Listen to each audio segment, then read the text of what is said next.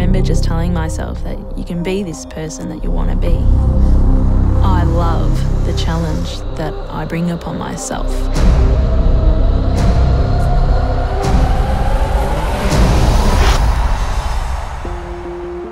When I was a little girl, my dream was to go to the Olympics. As a young girl, she was always wanting to hang out with the boys. She was always training as a kid, before school, after school. She started off as a gymnast, wanted to go to the Olympic Games in 2000, but things conspired against her, and she became a freestyle aerialist. I had never seen an athlete move along this quickly. It was evident right from the start. Lyd was on a mission. She's like, I'm making it to the Olympics this year.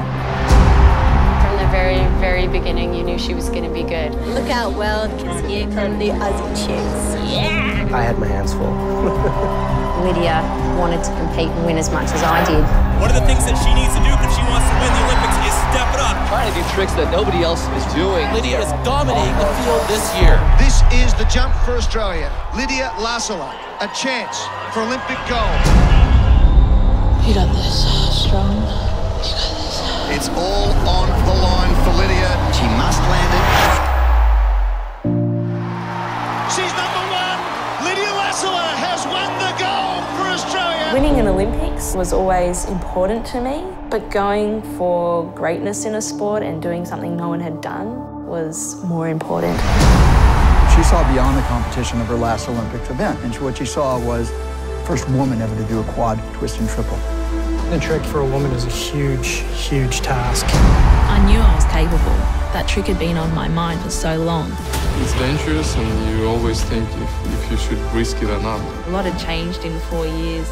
You definitely feel as a parent you've got more of an obligation to manage risk better. Bye-bye, good jumping. We thought that having a kid, her priorities would have changed and she would have lost that desire, but it wasn't the case.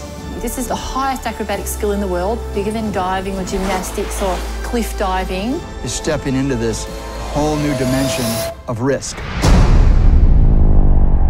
After that, Mummy crashed. No crashing.